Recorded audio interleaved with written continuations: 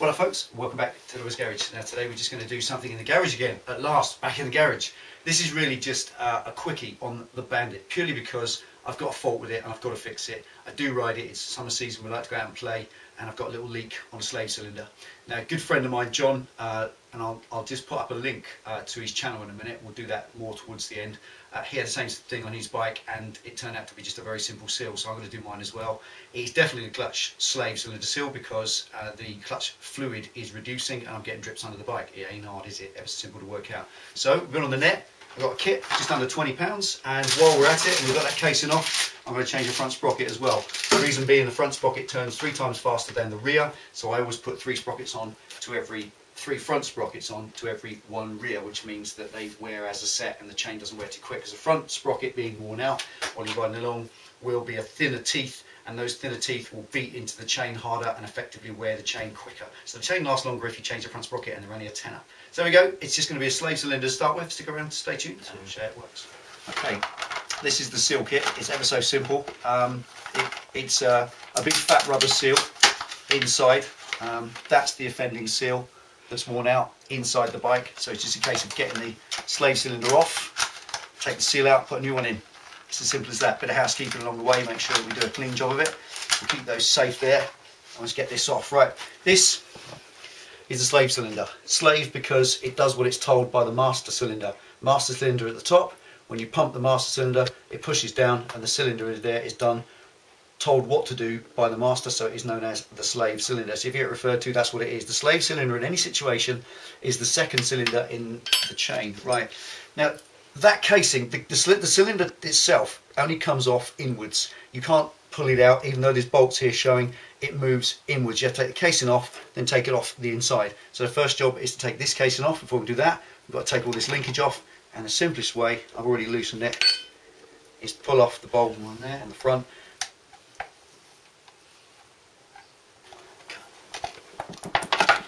That's it, one casing off. Now, don't expect it to be clean under here. In fact, it is going to be the messiest casing you ever saw. I've got this engine case, or this crash bar in the way, but it's okay.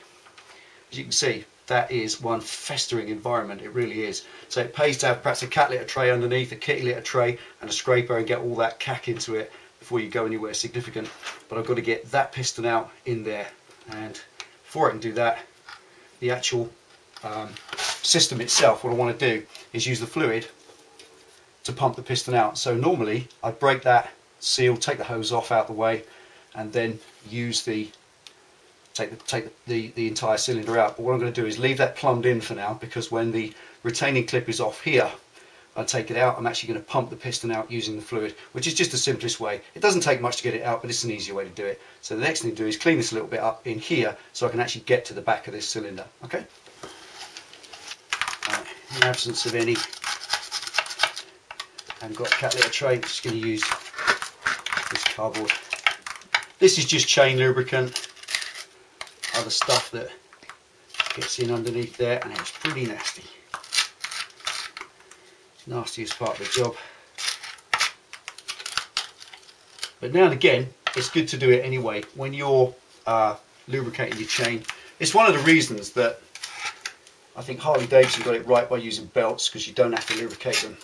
I like the whole shaft drive thing as well. The big adventure bikes with their shafts, I love them. I think they're excellent. It's just an easier way to live your life, not having all this. This is the worst part of having a chain. Chains transfer the drive more directly. They're lighter and so on. There's all sorts of benefits to chains. This is one. The downside. Okay, that's about the contents there of what was inside the casing. It's mostly chain lubricant and dust and debris and sand from the road. This is what gets thrown up off your chain into this casing. So that's good enough for now. That's cleaned it out. You can get some brake cleaner in there and wash it all, but it's not overly important as long as you can see it and there's no excess debris in there. Be careful raking around with a screwdriver too much, because obviously it's an alley casing and there's little bits of rubber and stuff in there. Now the next task, you've got 2 screws there, and this retaining plate has to come off so you can get the cylinder out itself. So those 2 things there are normally an impact driver, but I lent mine to someone and never got it back, as is the way with things. So I've just got to use a big screwdriver, give a good fitting screw, and hope that I can get these both these two screws out without them mincing. And luckily, as this is a rat bike, I can wedge that against there without worrying about scratching it. Who cares? Get a good fit, good solid hold, and then off.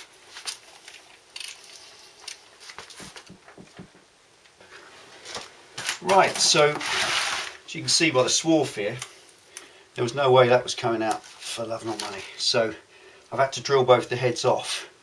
I've drilled the head out the screw, basically drilled down the side, and then took it out by hand. I'll just get a couple of new ones of those out of the bolt box in a minute. And now that plate is then removable. That's the retaining plate that fundamentally just holds the piston from coming out completely. And while you've got it in your hand,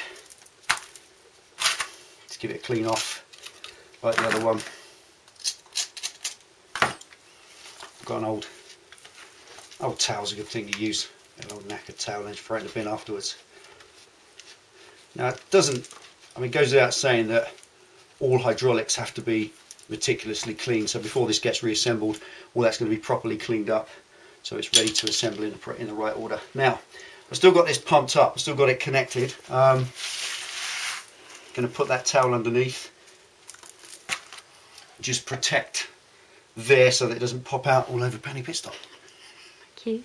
And all we do now is reach up on the bar, pull the clutch in. As you can see, it just pumps it out just enough. If you pump it again and again, it will keep pushing fluid down until it brings out the piston enough for you to get hold of it. There we go. Now, just catching the rest of that fluid, what I'm going to do, that's just the fluid that's in the cylinder. Got that out, which I wanted. You can do it other ways. The mate John has a method of just taking this thing out and then blowing it out, literally putting your mouth over that and blowing it out. I wouldn't use an airline because you don't need that much pressure. Get this. Where are we? Okay, now's a little trick. Just take the hose off. Now when you're bleeding up any system, it pays not to have the hose empty if you can help it. If you're changing hoses and putting dry ones on, you've no choice. But if the hose is plumbed up like this one is, it is handy if you don't allow the hose itself to empty its fluid. So just take the banjo off, just preserve the two washers, pop the casing out of the way.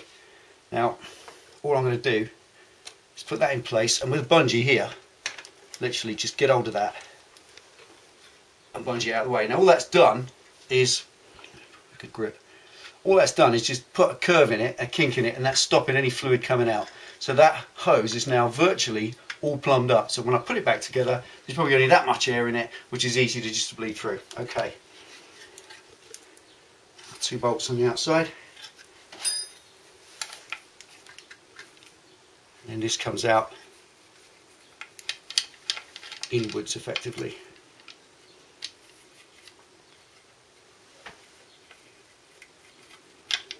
There we go.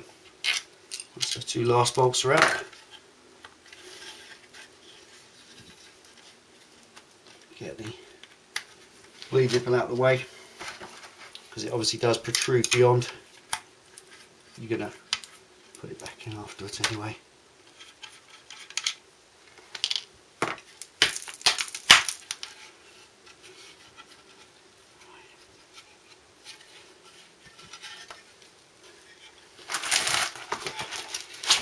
There we go. Sometimes they just stick with dirt. That's it.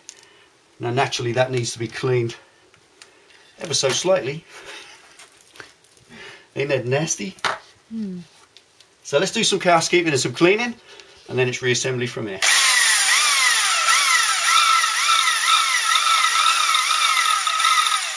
Right, what we've got here is, just before I reassemble this, I'm in a position where I've got this classic issue. I've had this several times with these casings, where this little screw is what holds this plate on. Now they do tend to, with vibration, tighten themselves up so much that they either snap off, or you get a situation where the thread is minced completely. Now being as this is a rat bike, and I've done this a few times, all I'm going to do with those 2 holes there that hold that cover and hold the piston in place to give me a good strong purchase, because the threads are a bit naffed up in there, is just, I'm going to just drill through the back of the casing straight out into atmosphere, and when I've come through the outside, I'm just going to put a nut and bolt straight through the whole casing, which will hold it on. Job done.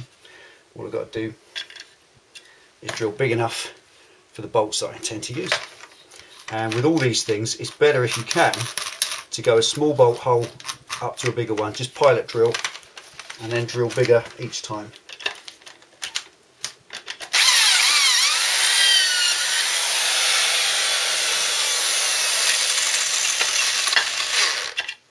It's coming out quite close to this case, but it's ever so easy. I'll just put an Allen head in there, so that'll have an Allen bolt sticking out there, which wasn't there before.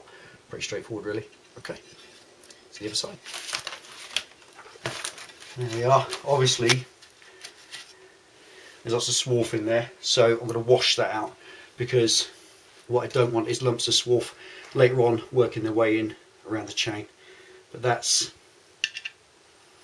getting there now. I just need to come out one more size, and all we've got is a hole there and there, as I said, and there'll just be 2 bolt heads there in the future with a nut on the inside, so you eliminate the problem. Effectively, this is an upgrade. There's no reason why this has to have this stupid situation where you've got a little tiny blown screw that completely seizes in there.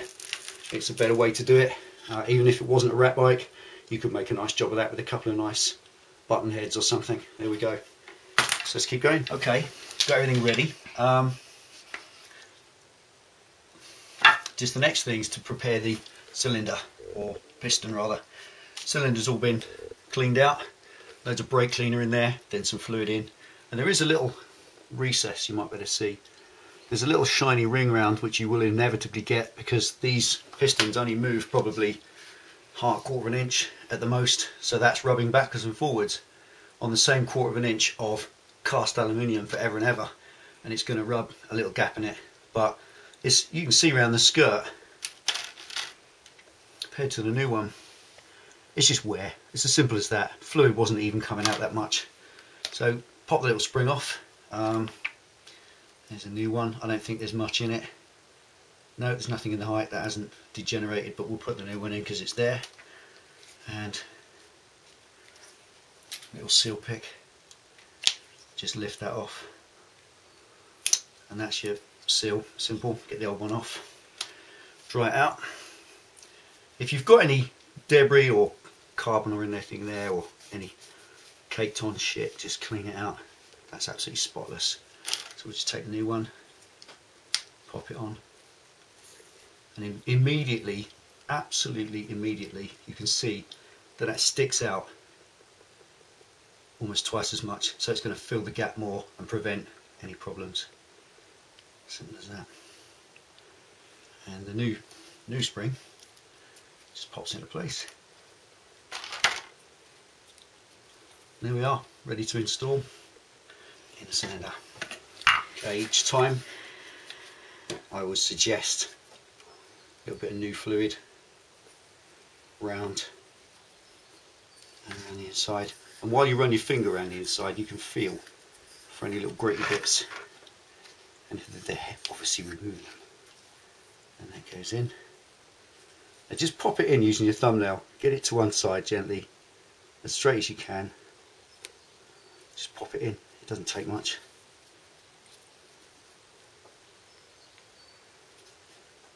People ask all the time, and I've done this on brake caliper seals and all sorts, people ask constantly, where it was, I'll find the light, don't I? People ask constantly, should they use red rubber lube in this instance? I always suggest probably not really, because even though red rubber lube is perfectly okay for rubber, it is a contaminant, and any form of contaminant in there is going to contaminate it. It is a little bit of a tricky thing. Just feed it in. Don't obviously force it, because you can flip the seal the other way around and then it will jam up. But it does need a little tiny bit of coaxing. Probably rubber gloves as well, good idea. As recommended by your dermatologist. Okay.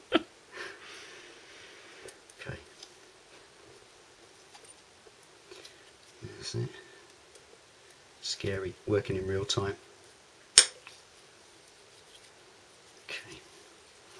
As you can see, it's a little fiddle.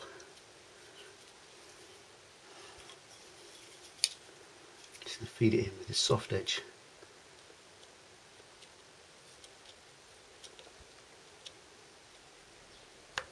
Here we go.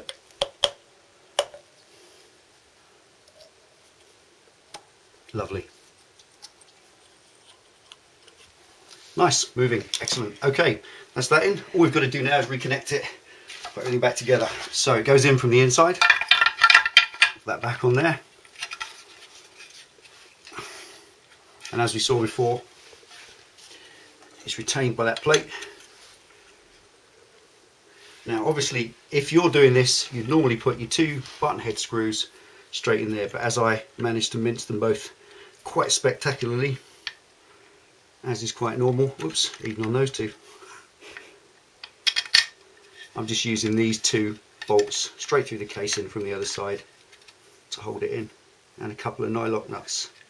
That way in the future they will never give me a problem again. It's like in some ways it's a mod, if you like, an advance over and above standard. You wouldn't expect the manufacturer to make something as daft as that now. Straighten the hole there. And all we have to do, hold the 10mm nut on the inside and turn the bolt. And this in some ways is a lot stronger than what was there before. You don't have to do it up nearly as tight, but do use nylock nuts on the inside, because if they come off, they're going to be coming off in this environment, and if a nut gets wedged in there when the bike's riding, it can free up your chain and send it round your right leg or your left leg, depending on what bike you got. Okay.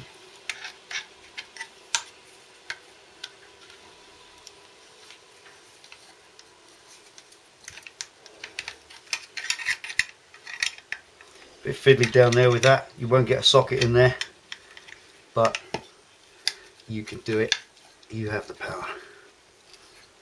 That's it, doesn't have to be that tight, jobs are good, and that's holding that steel plate on now in a way better than it was ever held on before. Okay, so that's ready, we can now reinstall that and get it plumbed in. Reinstall your nipple.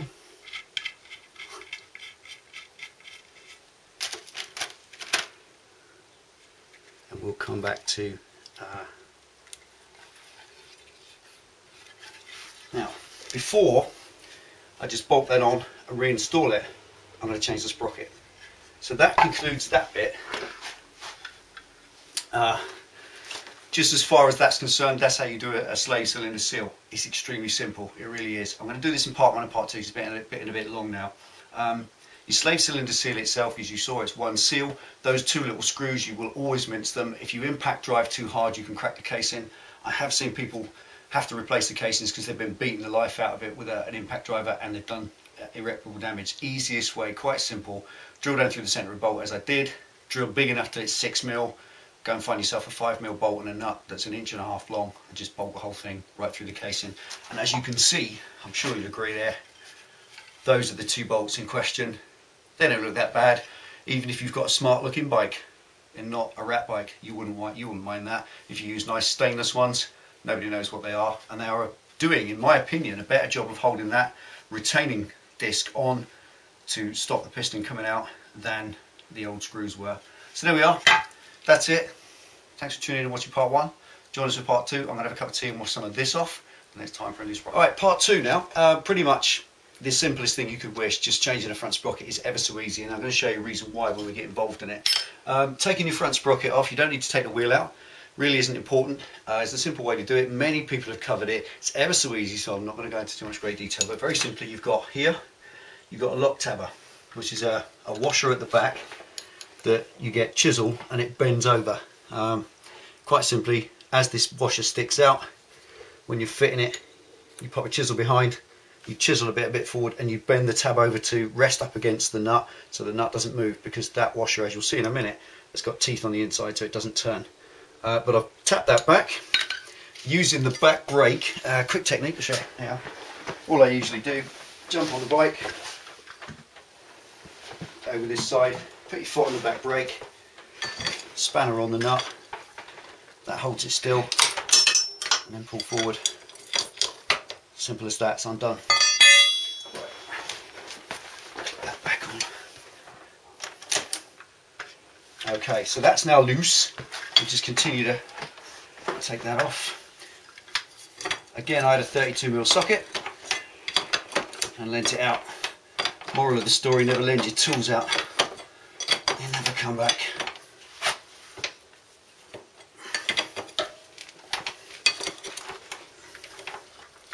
Feeding that off the centre. All I've done is that block tab I spoke about. It's got teeth around the inside so that you see them on there, so that they locate on the shaft and don't turn independently of the shaft, which is why that works quite well. Good system. Now all we do is, with the chain attached, all I've done is pulled the wheel right forward so the chain's hanging loose, and then you can pull the sprocket off with the chain attached. Pull all the meat up, or the spare chain up into the casing area and pull it off, and that's how it comes out. A bit of a wrestling match, but it comes out. I'm going to clean this up and I'm going to show you something pretty amazing. Right, here's the old one, here's the new one. Check out the amount of wear on that. See if you can see it. You see the amount of wear on those teeth. Absolutely incredible. They have just started to hook. You can kind of see there's a slight cast that way to the teeth, which is where it's pulling at the bottom. As it's pulling, it's bending them at the bottom, so they're curving that way, or pulling at the top rather. But that definitely had it. Now that new sprocket, obviously the thicker teeth here are going to fill out the gaps in the chain better. And effectively, the way this works is to prolong the life of the chain. Your chain is the most expensive component. A 100 link chain's about £75 for a decent quality one. You may pay even more than that. These are a tenner, literally £10. I think that's including postage, wouldn't it, Pen? About £8, something like that, plus the postage. 15 tooth sprocket for the front of your Bandit. Ever so simple. It really, really is. And the principle is, you've got 15 teeth on this, 45 on the back, so 3 times less. There's 3 times as many teeth on the back, so you're sharing the pulling weight 3 times. So this is doing 3 times more rotating and taking 3 times more hits from the chain as it turns round than the back sprocket. So you should put 3 of these on to 1 on the front. This is something that I stagger to believe that most people don't realise. So many people I speak to say, I've never heard of this. I just changed the whole set. The reason you're changing the whole set is that this was worn out ages ago, perhaps 10,000 miles ago, and you've carried on riding, or this one, you've carried on riding on it. And as these get thinner and thinner, they're going into the holes in the chain, or the gaps in the chain, with a bit of a whack. And you can tell, spin the back wheel around, you start here, tick, tick, tick, tick, you can hear it, click, click, click, click, as it's going round. Spin that one around and you get a much smoother sound, because it's locating in those holes better. As this is going into those gaps with a bit of a pop, it's actually hitting them, and that means a minor impact. Hundreds and hundreds, thousands and thousands of times multiplied as you ride around all the time. And each little impact causes wear. No impacts with that, lots of impacts with that. So reduce the impacts, reduce the wear. It really ain't hard, is it? Okay, so what we're going to do is poke the new one on and then bolt it back together. Do. Doesn't go either way around. This particular one has got 2 threaded holes in there, and what they're for is draw bolts. All you do is, if that's stuck in place and you can't get it off, you put a bolt in each side, you wind the bolt in. As you wind the bolt in, it pushes the sprocket off, but you don't need it. This goes on okay as it is.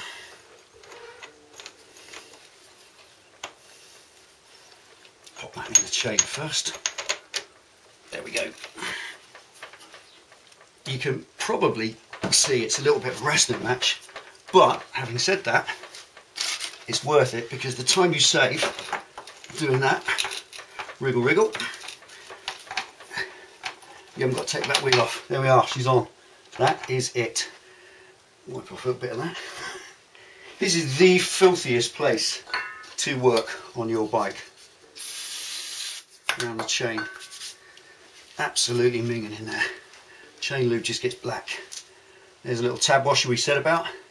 Now make sure the sprocket locates right on, and you've got a little bit of the shaft teeth protruding because you need them for this tab. So the tab goes on, locate the tab, spin the nut back in, and that is as simple as it is while you've got the casing off. Now I really think I would have done this now. I think I might have left this for about probably another 2,000 or 3,000 miles, but I had this casing off to do the cylinder, so why not? It's literally £8. And while I was ordering the seals, I said, Delboy, you got a front sprocket for a Bandit? He said, yeah, I'll stick that in the box for you. £8, job done. Now there is, I just want to make a mention of this before my mate John chews my nuts out. This is the seal for the push rod, but mine is not leaking. And I'm a firm believer of if the car ain't broke, don't fix it. So what I could do while that sprocket's off is take the shaft out, take the retaining tab out and pop a new one of those in. I know it's a simple thing to do and I know it would work, and I know, but it isn't leaking. And if it is leaking, if it starts leaking in a month or two's time, it's a 5-minute job. It's not a problem. I'd rather keep that seal safe for the time I need it. I've never had one of those output shaft seals leak. Never. Or a push rod seal. Never had one weep. The only time oil comes through this is actually when you get an overfill from the other side. There's no pressure against the back of this, and what this is more for is stopping debris and dirt going down the push rod tube from this environment.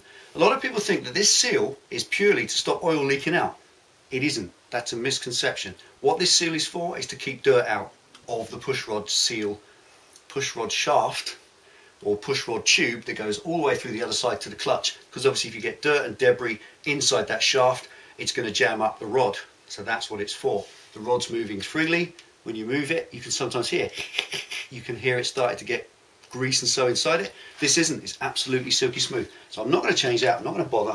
It's good enough as it is. All I'm going to do is bolt this back up and hook everything back up now. So there you go. All I'm doing with this is sitting on the bike, pushing my right foot down on the brake pedal just to stop the wheel turning. I don't like using impact guns. I do hear a lot of chat about people using impact guns, but the shaft in the centre has teeth on it, and the shaft itself is extremely, what's the right word? Brittle, not brittle. The shaft is hard. Right, now that's not done up that tight. Okay. That's enough.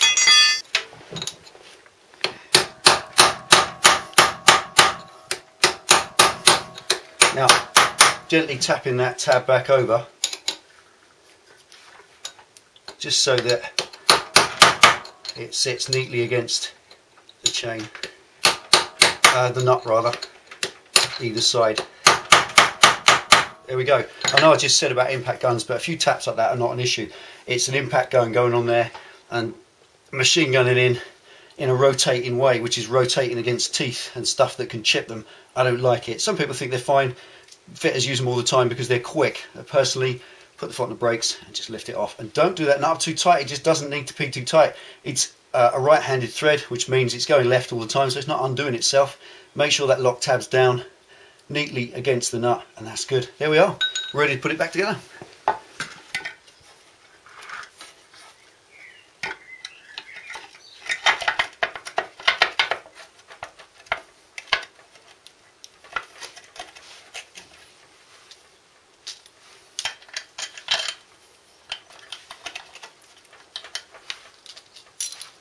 Alright, as well with this, I always keep a bag full of these fresh steel banjos and washers, just because it saves getting a leak, and that leak, especially in this instance, going down the side of your casing and taking all the paint off your casing, because you wouldn't want that, would you? You'd have to rat it. John, rat it. You'd have to repaint it. Yeah, or just rat it, eh? No.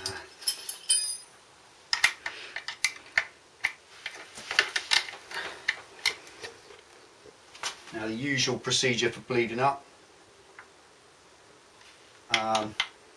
I've got a video on that, so if you're not sure on how to do it, it is ever so simple. Simple principle. Get it to the point where you pull it in right into the bar so that you're pushing on the seal, and then open up and close up the nipple. Opening and closing the nipple while you hold the lever in. That's the simplest technique, and it works every time. Pull the lever in and hold it in, open, shut. then let the lever go. Any other order, you'll suck air back up from underneath. And then, obviously it doesn't matter on a rat bike, but make sure you keep lots of cloths and stuff there so you don't get any fluid over your paintwork. It is corrosive. One more of those. Open and shut. Now that, you'll get a feel for it in the end. Your clutch will feel correct. It'll feel how you like it, and you'll know there's no sponginess in it. It'll probably feel better because remember that little seal that we've replaced inside the cylinder, it is now absolutely smooth and tight. It'll have a smoother action to it because the rubber has got its finished coating on it. It's not all worn, so it will feel better, and you'll feel good about yourself because you've done something to your bike that actually improves it, and that's always good, and it's safe. Now all I've got to do now is put this all back together, button it all up, and we can call it done. Okay, so there we are. That is pretty much as easy as it is. It's a very simple task. Slave cylinder seal, you don't get much. This bike's done 45,000 miles, and that's the first one ever, so they really do last a long time. It's not something you should be worried about too much. However, you are in that casing now and again, changing sprockets, and obviously cleaning it every now and again. Part of your long-term cleaning regime should be taking that casing off probably every year and cleaning inside it. When you do the chain itself with the toothbrush and the spray like I showed in the previous video, it's a good time to take that casing off and give that a good clean out as well, because what collects up in there is chain wax and sand and grit. And there we are, that's it. Change out the front sprocket. I do that every 3 to the rear, so about every 5,000 miles or more I'll change that front sprocket. As you can see, hooked over quite nasty. The rear one's fine, the chain is fine. You can tell the chain, pull the chain off the back of the sprocket, not the top or the bottom, the back. If it doesn't come off too much, it's cool. If it comes off enough to get a pencil through, then the rear sprocket's gone as well. But get that front one changed about every 3,000 or 4,000 miles, and they are £10. Seals done, not a problem. Very simple task. If you need any help on it, really just refer back to the video or drop me a line. Okay, thanks it. That's all for now. Me and Penny going out for a lunchtime pint now. What do you reckon? Yep. I reckon we'll call it done. Take it easy, ride safe. Thanks for watching Delboy's Garage. I'll see you next time.